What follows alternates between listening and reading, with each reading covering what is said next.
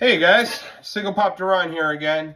Listen, every morning's a chance to face reality straight on. Feeling the weight of everything, that's part of the deal. But letting it crush you isn't.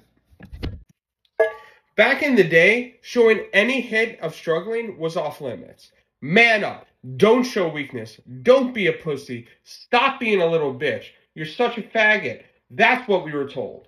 Fuck that shit. Being open about what you're going through, that's what real courage looks like.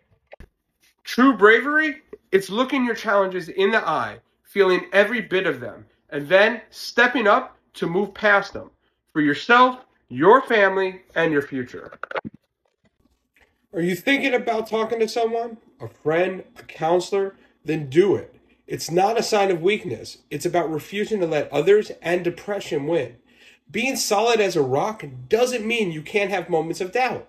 Asking for a hand, that means you're wise. Hell, I get it. The pressure, the pain. I'm right there with you. Without diving too deep into it right now, just know I've been through the ringer too. 2 marriages down the drain. My kids, my granddaughter, living worlds away. My parents, gone. I've even had to disown most of my siblings.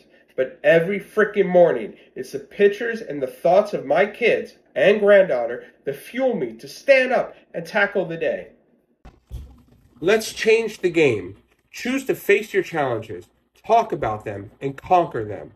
Did you know men are the leading suicide statistics? Partially because we're taught to bottle up everything. And I'm here to say, you don't have to be a statistic. Listen, it's time to open up, break down those barriers, and not try to do it alone.